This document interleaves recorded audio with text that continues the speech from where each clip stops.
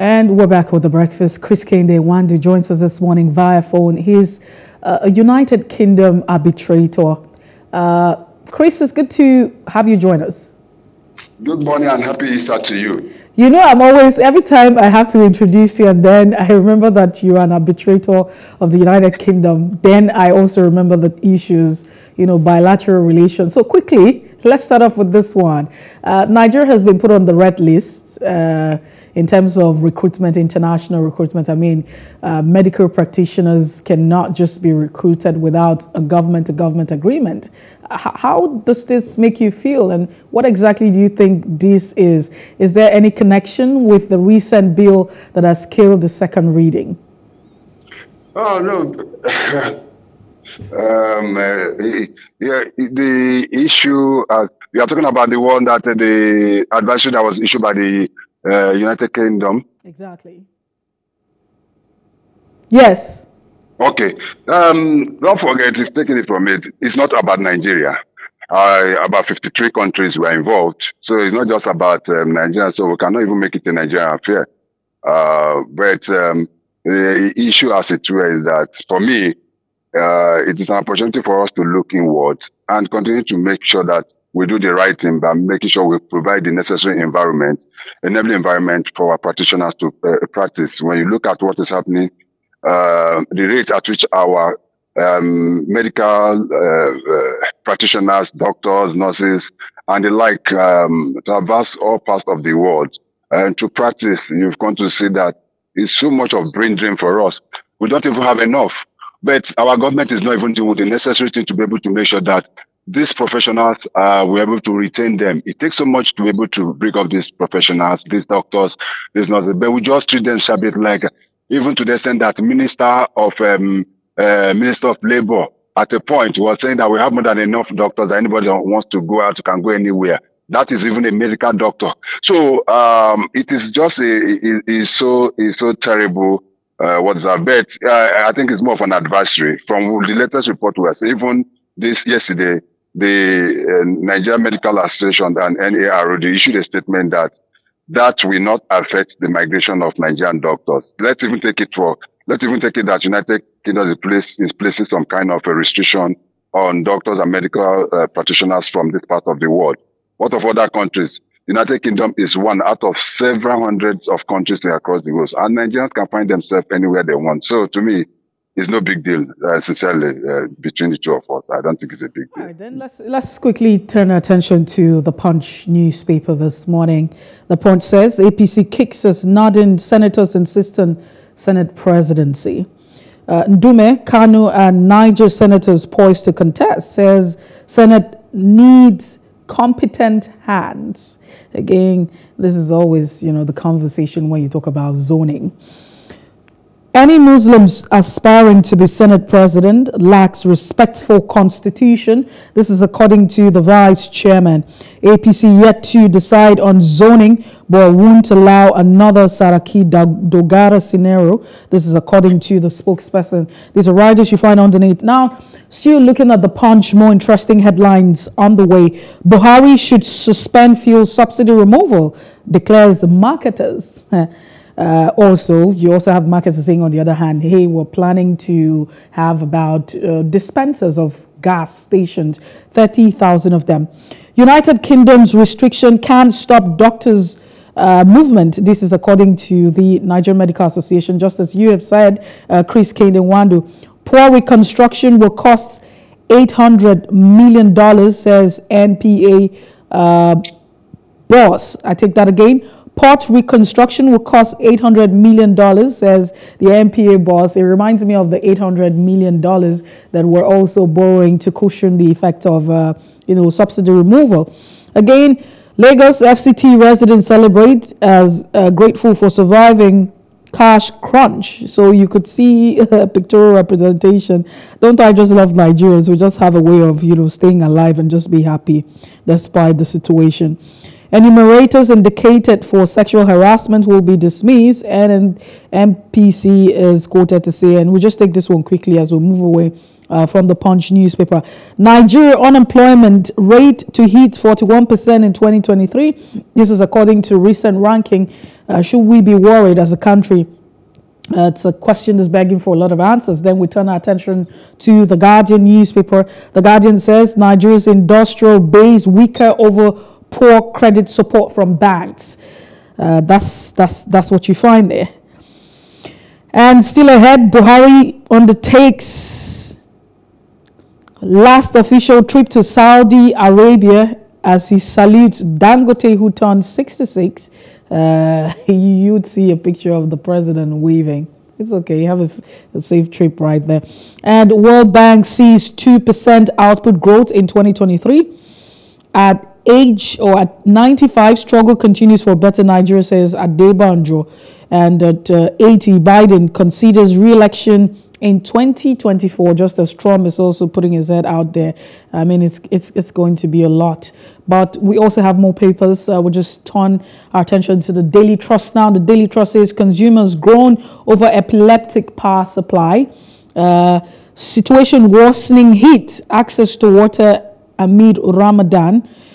Situation worsening heat, access to water amid Ramadan. It's not something that they can talk about. I just think that some basic things shouldn't be rocket science, honestly. Muslim clerics, faithful, accuse this cause of sabotage. Electricity companies blame low allocation from national grid, and then that's also something that you need to also consider. But then again, we also have do we have the capacity to evacuate as much as we are producing, even if we're not producing so much from national grid? Arrest of Kanu singer escorts, please commercializing responsible for abuse, and then $22 million Calabar Channel dredging. Intel's contract cost my job. Well, that's also another conversation. World Bank to advocate debt restructuring for developing countries, and this doesn't come cheap, trust me. Resident doctors reject bill mandating 5-year service for doctors. How to secure your bank account from fraudsters, more like an editorial, some sort of security concern. Buhari embarks on an 8-day visit to Saudi Arabia today, and the reports say that this might just be his last, right? You can never tell.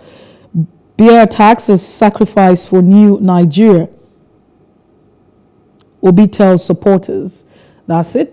We would look at the leadership now, just before we have our guests. APC had daggers done over zoning of NAS leadership. 48 days to go. Presidency defends President Muhammadu Buhari's performance. Tambuwal petitions INEC over relisting of polling units for rerun. Then again, you find insecurity, remain focused, Army Chief tells troops. Well, these are the headlines we take this morning on the paper review. Chris, are you still with us this morning? I'm here live and direct. Okay. then let's start off with the Punch now. I'm sure that you're itching to share your thoughts, but I can't wait to hear what you have to say on this one. The whole back and forth that's going on with the APC now, and generally, who controls the 10th Assembly? This has been a back and forth. APC is kicking as Northern senators insist on Senate presidency. On the other hand, the likes of Orji Uzo Kalu is also saying, hey, he has to come to the Southeast. That's how he should be. So the issue of zoning again, we're back at it even for the 10th National Assembly. What are your thoughts? Well, I would say the leadership of the National Assembly is that of the APC to lose, as we say, because APC has the majority membership in both the House of Representatives and the Senate. So expectedly, you'll be expecting that they will be able to produce the leadership, the main leadership of both chambers. We're talking about the Senate President, Deputy Senate President, the Speaker of the House of Representatives, and also the Deputy, and other principal officers. But the way it is, and it has always been with APC and some other political parties, that when it comes to power sharing, there is always this tussle. But when we look at it from what has happened with the election of the president-elect, you come to realize that for the APC, the national chairman of APC is from the north. The president-elect is from the southwest, as it were. The vice president is from the northeast. So ordinarily, people have been saying that, well, this has to go to the south. When you're talking south, are you going to microzone it to the southwest or the south-south? That is the question. Then there's also this religious balancing. And the issue, I've always said time with a number that our politics is premised on three factors. One, ethnicity. Two, religions. And I choose the third one, which I look at as capacity to be able to perform, and which we hardly look at. But religion and ethnicity plays a vital role. So if the president and the vice president, as it were, elect are Muslims, you are looking at the possibility that the next Senate president, who is going to be the number 3 years within the ranks, is going to be a Christian. But I said it is there to lose. But let us not, we may, I use the word we may, witness another what we call coup within the National Assembly, especially Senate. You know what happened in 2015, where the APC, that just one power, was dying on what to do with the leadership or to pick a leadership. Somebody else, they have somebody in mind, but they are not able to put their hands together. And before you know it, some members of the Senate quickly gathered themselves together and elect somebody that was not even recommended by the party, and that is in the person of Senator Bukola Saraki. That's how he became the president of the Senate with the assistance of those in the opposition. I hope that lightning will not strike a second time this time around. But wherever it is, they should be able to put their hands together. But if they don't, well, the minority party may also connive with members of the APC and put the rug off there. So we're expecting that in the next few weeks, they'll be able to decide on what to do. But it seems everybody wants to be Senate president, both elected representative from the north and the south. But let's see how this pans out. Chris, except for you and I, I'm not sure that, we want to become the Senate president. That's on a lighter note. But I'd also like to, we're still staying with the punch now. Buhari should suspend fuel subsidy removal, declares marketers. Now, oil marketers are saying that the president should suspend subsidy removal. Do you agree with these marketers? This current regime says it is not going to suspend subsidy removal. It has said time and time again that is going to be a problem for the incoming government. So there's no way the government that has barely less than about 7 to 8 weeks to go, less than 7 weeks or 8 weeks to go. I don't think this government will saddle itself with responsibility of the Modi subsidy or not. Don't forget that subsidy has been provided for till about May or June this year. So that issue has been taken. So the current government is neither here nor there. They have already said that they are not going to do it. And the incoming president, the president-elect, I'll say that he will hit the ground running. So the marketer should be talking to this president-elect, not the outgoing. So the president-elect, in his numerous speeches, have said that he's going to remove subsidy from day one. How he's going to do that, I don't know. But you remember, if you remember what happened in Kenya when current president of Kenya was elected. The day he assumed office, he removed subsidy.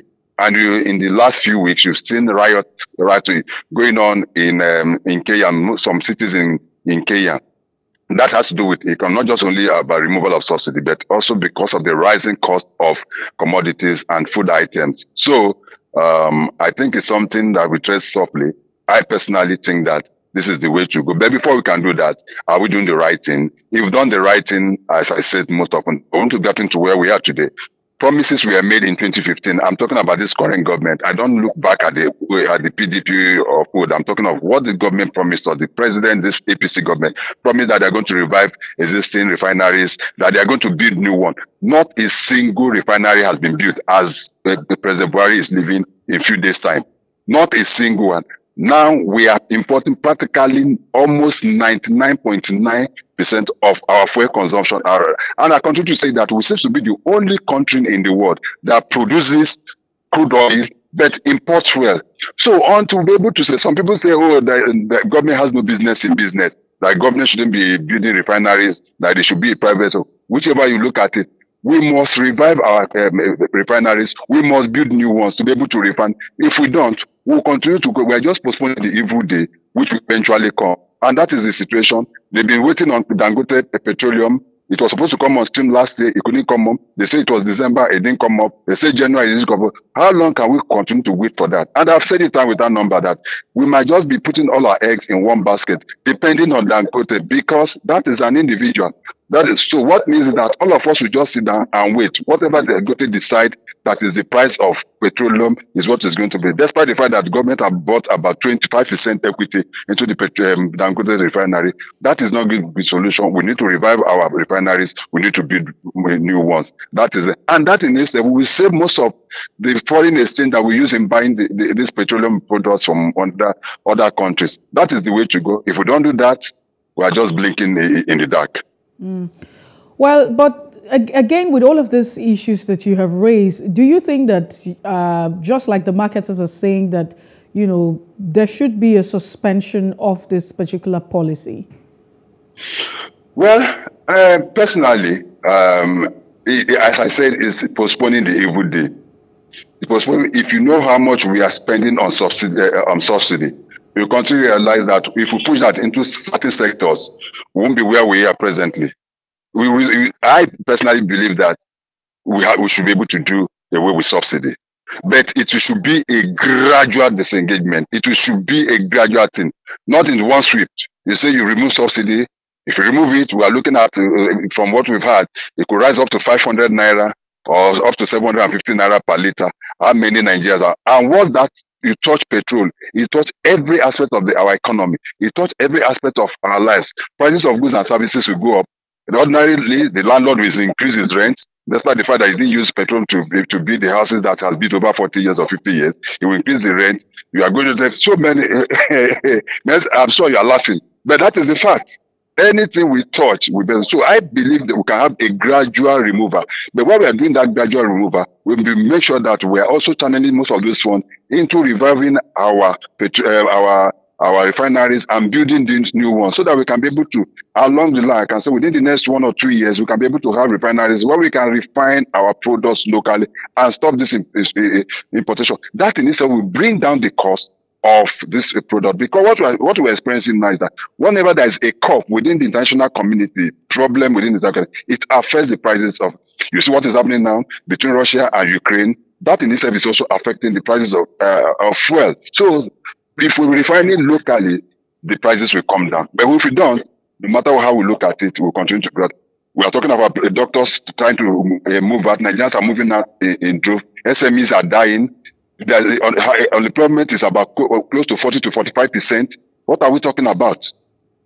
But I really don't know these things that you're saying, because, you know, just a few days to go, 48 days, the presidency is still defending President Muhammad Buhari's administration and his performance. And you are here reeling out all of the ills that are going on in our country. Are we in the same space? No, we're not in the same space. We live in two different worlds. Those in government and the ordinary ones. Okay. You know, when they live in that, they are this thing. Why will say that? You know, the Agama lizard, the first one, the Iroko tree, say if nobody praises you, they praise yourself.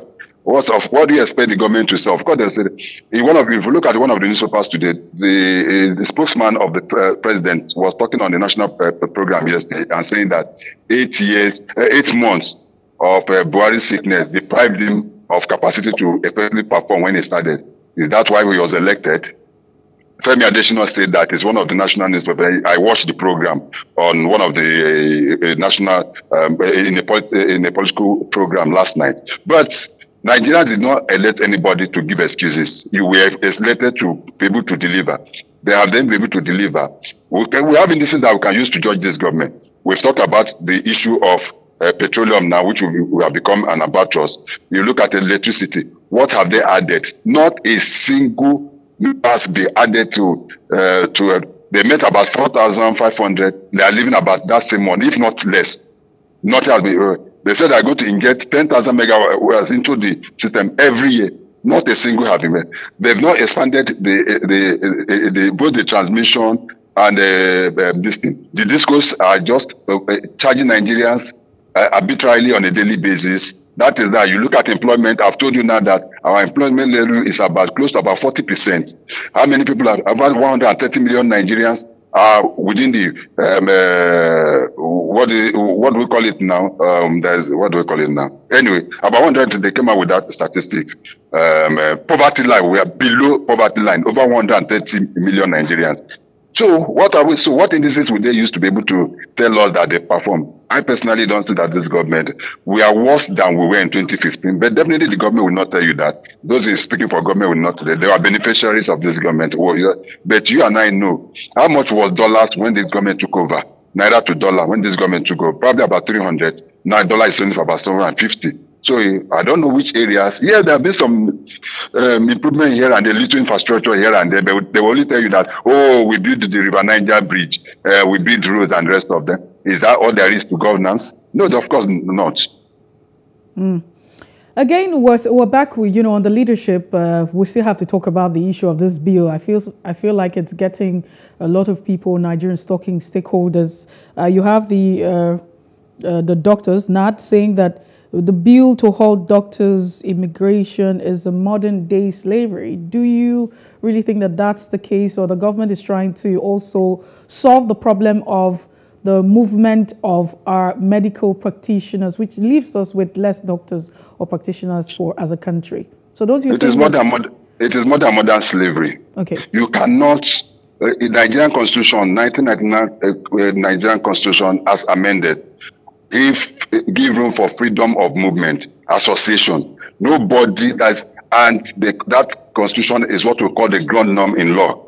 It supersedes every other enacted law. So anything contrary to the 1999 constitution is just a mirage, an aberration, and that is what it is. You cannot tell me that I cannot move out of my country after I've finished university because you want to keep me here and the rest of them. Let me even look at it. What have they done about those of them going on medical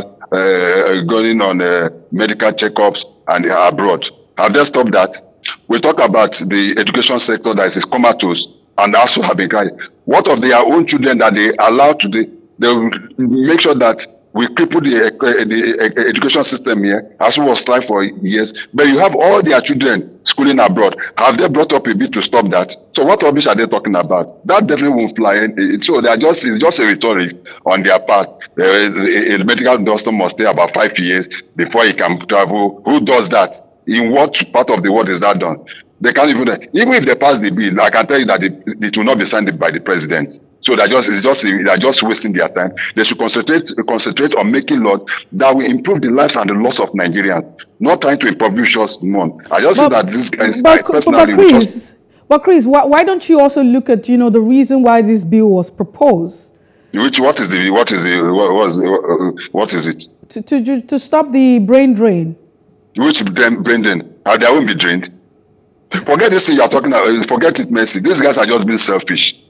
I said their children are all over. Their children are all over the world. They are in schools all over. Most of them, if you look at them, not less than 80 to 90% of those legislators, their children are abroad. Are they in Nigerian universities? What type of brain are you talking about? But Chris, you can also take out the fact that, let's see if you look at it logically now. It's a problem that we have a lot of, doctors who are moving away from the country, and it leaves us with less hands to attend to the entire population of over 200 and something million persons. You don't solve such problem by stopping them from it. What you do is to improve the system, to make the system conducive for them, make it conducive for them to practice. If you do that, they will stay. Do you know that some states that have not paid those doctors for 36 months? Have you heard what happened in Abia State? We have doctors have been on strike for over 12 months. Have you seen some other states that are not paying them? When they talk about the remuneration, they are not being paid. Do you know how many times doctors have gone on strike in Nigeria because they are not being paid? Are we not in the same country? So how can somebody train up? It is like me. I've read law. I'm a graduate of law. I start practice. I am practicing. You are not telling me so I cannot go out to go and practice across in other part of the world just because of the fact that you feel that we don't have enough lawyers in Nigeria, and you don't have that right. I told you that the ground norm we operate with is the 1999 Constitution, and there is the freedom of movement of any individual. So that is a slide on the fundamental right of any individual. So nobody, no legislation can be put in place that can stop them. Even if you do, it doesn't stop them from stopping. Even if you're traveling, you can stop somebody from traveling to go and find his way. Even if you get there, you can just take some other courses, 1 or 2 refresher courses, and start practicing. So let them do the right thing. Let them provide the avenue for this doctor to be able to stay comfortably and do their job in Nigeria. You see doctors performing operation in the darkness because the light is you cannot provide ordinary light. So what are we talking about? Okay, now still on the leadership newspaper, there's also one, I think that this might just excite you. Talks about the World Bank and the fact that it's advocating debt restructuring for developing countries, asking that we should pay attention to SMEs. Of course, there's also a plan. That should sound like a cherry news, especially when we as a country, our debt profile seem to be on the high. Last time we checked, we're looking about 77 trillion naira, if I'm not mistaken. Yes, I agree with Beth. It doesn't seem cheering to me. It doesn't seem cheering. Today I'm just looking at probably the negative side. It's not that people are looking at negative, but the fact is that these are the things that are staring in the face. And the earlier we tell ourselves the truth, the better. We are talking of the SMEs. Practically all the SMCs in Nigeria are dying. Mercy, you know that. There is no, without power, SMEs cannot thrive. You see the cost of petroleum. Diesel is going to for about 1,000 naira per liter in Nigeria. Diesel, petroleum is very, very, very expensive. I'm far away east, and I know how the cost of petroleum here. So you can understand the situation. So it's not just about what we need to do is to make sure that the necessary infrastructures are put in place. Power is here. I've said that if this government alone had faced just the issue of power in the last 8 years, and we've gotten it right, I would have been very happy. I'm telling you, if all they have focused on is on power, and probably the issue of petroleum that we're talking about, I would have been happy, because if we'll be able to improve our power sector, all the other sector within the economy will improve. The SMEs will grow. SMEs employ close to about 75% of the population, or if not up 80% of our population. But when they don't have the right atmosphere, Mercy, there are some people in even your house. There is no single home in Nigeria. I want to start to be corrected, that does not have a generating set. A generator as small as the top of my neighbor. Everybody runs on generator. We support that supposed to be a standby for electricity, but now the electricity from the public for the public supply is not a standby for generator. We run generator about close to about 20 hours in a day. How will an SME survive in that? That is the issue. So let us develop this critical area, and I hope that the incoming government will look at these areas critically. Those are areas they should be focused on. If you can be able to, I'm telling you that will drive a lot of people out of poverty, because the job is not even there. So people are now engaging themselves in various vocations, barbing, tailoring, vulcanizing, name it. They are doing it. Those are how other countries grow. But if the SMEs are not growing, then the economy cannot grow. And that is the fact. Well, I wish we had more time to talk about, what the IMF intends for developing countries, and Nigeria cannot be left out of it, even when we also have China, who is a large, creditor to, these developing countries, and Nigeria is lending. Is that there's plan to lend in arrears, and there's also, other plan to suspend debt payment at the initial times. Mercy, just a second. Yes. Just a second. The issue of lending there's nothing wrong in lending to developing countries. But the question we've always asked that those money that they lent out to this development, do they use it for specific reason why they were given? You see that in African countries, they get this embezzled. That is what happens. They don't put it into those sectors. And we cannot continue to, when they say they are lending you, they also lending you at a particular rate, interest rate. That's why they're saying that they plan to suspend it. Sorry? That's why they're saying that they're planning to suspend that process maybe at the initial time, just to make it... Exactly. I totally agree. Yes, I totally agree with you. It's true. All right, Chris, we have to go. I'm sure that in the coming days we'll have more time to talk about this issue with the World Bank and especially the fact that our debt profile is on the high. But thank you so much for making our time to be with us this Tuesday morning. We appreciate you. Thank you very much for having me. Have a wonderful day ahead. All right, then. Chris Kende-Nwandu is a chartered United Kingdom arbitrator. He joined us this morning via phone for Off the Press. We'll take a break. When we return, we'll head straight to our first conversation, where oil marketers actually are saying that there's plan for dispenser of gas, and they're seeking, loan from the Central Bank of Nigeria. Now, they're saying that this is a way out, of the effects of the removal of subsidy when that happens in June. Stay with us.